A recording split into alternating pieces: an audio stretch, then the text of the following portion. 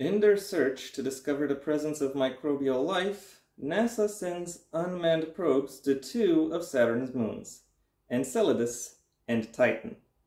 When the rover on Titan loses contact shortly after making an astounding discovery, the world is in shock. Desperate for answers, the world's space agencies work together to send a manned crew on a billion-mile journey across the solar system. But what will they discover when they arrive?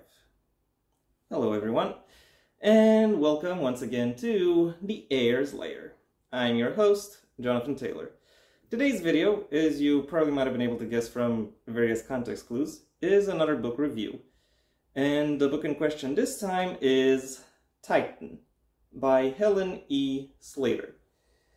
As far as the books I've reviewed so far go, this is on the longer side, though by far not the longest. And it is another one in a surprisingly long list of books written by teachers that I've read. Though it is, at least in my active recollection, the first one I've read that is written by a journalist. That that clash of backgrounds kind of makes sense a little bit when looking at some aspects of the content, but I won't get into that just yet. Before I describe my specific impressions, I want to talk about the general impressions I'm left with after going through this book. The TLEW for this review is this book is not as smart as its author intended it to be. It does have its merits, and there is a very obvious passion that flows into portraying the science behind the space exploration and the various operational steps necessary to keep it going. However, those points are somewhat muddled behind a storytelling style that does not know how to effectively shift its focus around in such a way as to present the strengths of this kind of narrative.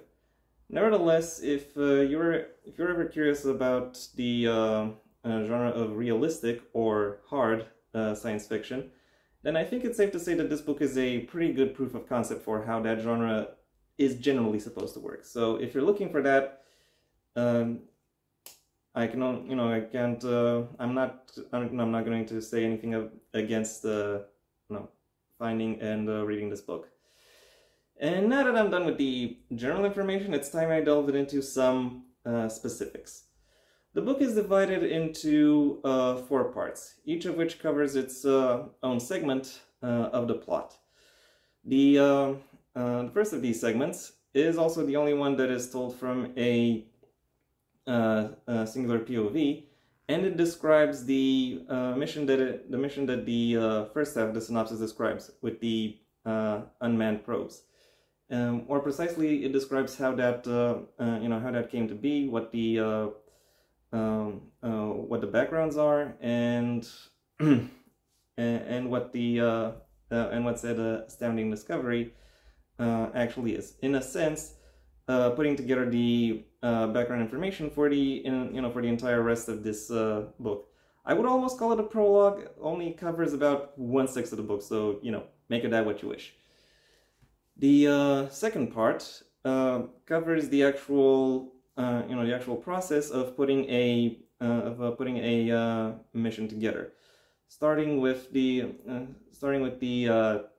technical aspect of the operation, figuring out what kind of spacecraft they would have to build to send a crew to one of Saturn's moons, and then describing the operation of actually putting the thing together on the one hand, and on the other hand, there's also the matter of finding and training the appropriate crew, which again also gets quite a bit of attention within this segment of the book. The third section, which is the shortest in terms of how many chapters are in it, describes the actual journey the crew goes on once they leave Earth, and the fourth and final part describes what was supposed to be the intended culmination the trip. The storytelling overall is quite simple, quite solid, with a with an easy to follow thread of logical and plausible events leading from one point to the next. There are some twists and turns within the narrative, but nothing that really makes that particular aspect of it the driving force. It is very much still driven by the by how the characters respond and react to the various struggles and challenges that are presented to them. Of these four parts, it is fair to say that the first one is actually the one that is overall the best.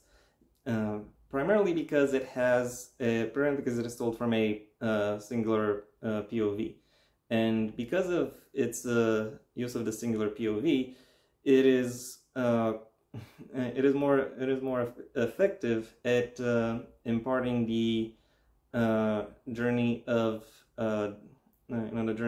discovery and of industry. And of describing the processes that are necessary in order to carry out space exploration, or at least that are currently or within a contemporary setting most effective at carrying out space exploration. Other parts of the book, while they delve deeper into these aspects, and these aspects very much are the focal point of the book, are unfortunately somewhat muddled because of what I think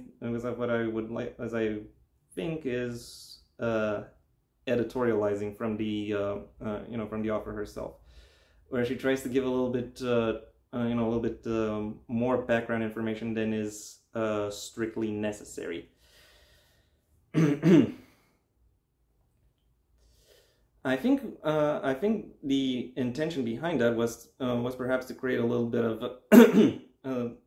of narrative ambiguity and have that fuel the narrative tension that the characters would be confronted with.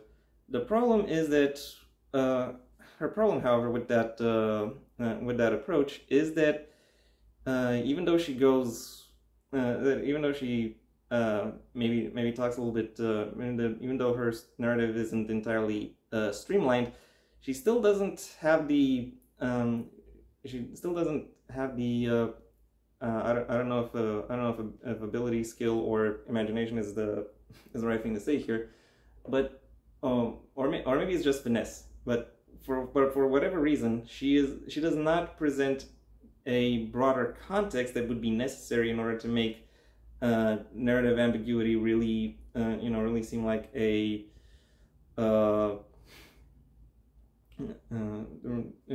to where narrative ambiguity really actually works for the sake of the story. Like for example, when selecting from among the candidates among the crew candidates, it becomes quite easy to figure out which of the candidates will end up being selected when only a subset of them actually get backstories and personality descriptions or characterizations. And even then, and even when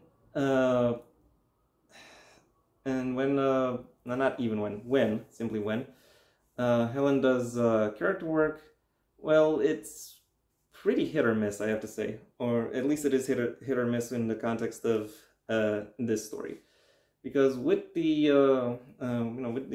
most important characters that are presented within this narrative, I think it is fair to say that the thing that stands out the most about them is their background and their knowledge, their scientific background, and their expertise, so to speak. That's what really allows them to that's what gives them their importance within the within the larger mission, and that is what the story itself is also quite capable of effectively highlighting and presenting.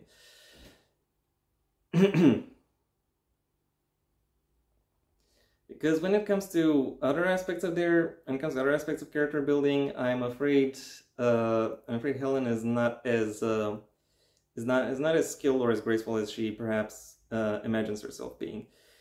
Because most characters really only receive 2 or 3 personality traits, and even for these personality traits, she really has to go into stereotypes in order to give them some level of definition. And when looking at their backgrounds, most of them have just pretty much plain idealized middle-class backgrounds that none of which really allow them to stand out. Their interactions are interesting, though. I will give her that. But still, this story isn't really about the characters. It is about the process necessary to make space exploration a reality. It is that pragmatic, realistic approach towards towards space travel and space missions that really makes that I think really helps the book shine. Helen quite obviously has a passion for the topic and for the manners in which expertise and insight from a variety of different fields contribute towards making that a reality. And it is through that perspective, through the interest that she exhibits with this field, that that the actual happenings of the book are very much highlighted and given their narrative meaning. That is true up until the last quarter, more or less, I'll say, where the more fantastical aspects of the genre start to pile up. At which point the book goes through a tonal clash that it does not choose to resolve at all, leaving with more questions than it even dares to answer. Also, as an engineer, I when reading through some of the aspects of the more pragmatic facets of space exploration, there were some points where I went, wait, why don't you try X, Y, or Z? Yet none of the characters mentions X, Y, or Z. But then again, that could just be a nitpick. Nothing really, then that isn't necessarily Helen's fault. Overall, I think this book has a strong premise, and the execution with which that premise is followed up on is generally strong and competent. However, the author's ambition doesn't really match her ability. My final rating for Titan is a 3 out of 5. And that was my review. Thank you for your attention. If you've enjoyed it, well then please like the video, maybe even share it wherever you think other people will also like the video. If you have anything to add, either to the book itself or to my review of it, that's what the comment section is for. And if you want to see when my next video gets released, well then please subscribe. And ideally also ring the bell or do whatever else YouTube will ask of you in order to keep you notified. My books, the first of my own Heir to the Empire series, The Next Generation and Path Not Taken, are available at